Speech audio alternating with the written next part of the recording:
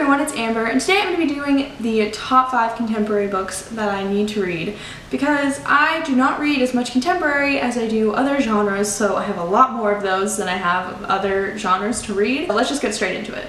First book on my list is To All the Boys I Loved Before by Jenny Han. This is being turned into a TV show, so I really need to read this before that comes out. I think it's a TV show, not a movie, and it's going on Netflix, and I really want to read this before the TV show slash movie slash I don't know which one it is. This one I've heard so much about, everyone loves it, and I just really need to read this and get on it because I'm just so bad with reading contemporaries. Next one on my list is Second Chance Summer by Morgan Matson, and this one is a obviously contemporary by Morgan Matson, who's one of my favorite authors, and I've read all of her books except for this one and Save the Date, which is the one that just came out. But this one's been out for so long, but what's been holding me back from this one is that people say it's sad, and I don't want to read it because it's sad, and I don't like sad books that much, but I really want to read it because it's Morgan Matson. So I definitely need to read this soon, and I will get on it, I promise. I don't know, it's just because it's sad. Next one on my list is Anna in the French Kiss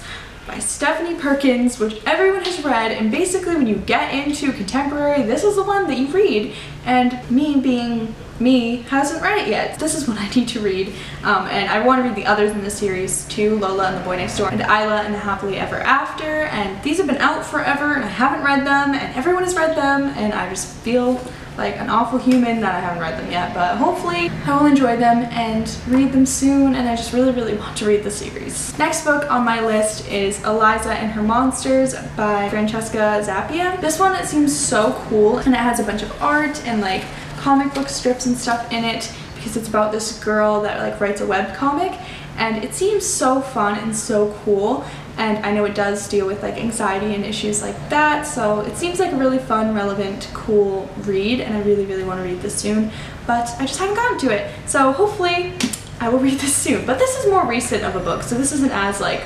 heartbreaking that I haven't read it. The last and final book on my list is Stay Sweet by Savon Vivian. This one just came out, and I'm not that mad at myself for not having read this because it just came out very recently, and I just want to buy it and read it because it sounds so fun and so cute.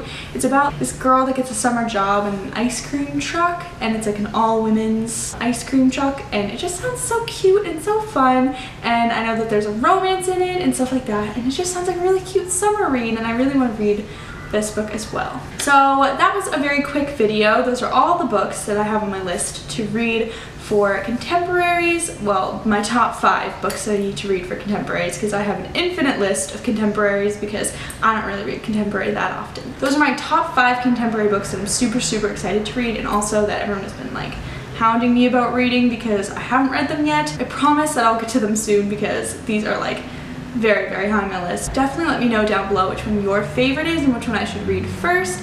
Also, make sure to give this video a thumbs up to let me know that you liked it, and also subscribe down below if you want to see more videos like this. And I leave all my social media in the description box if you're interested in seeing me on Instagram or Twitter or anything like that. And I'll see you next time. Bye!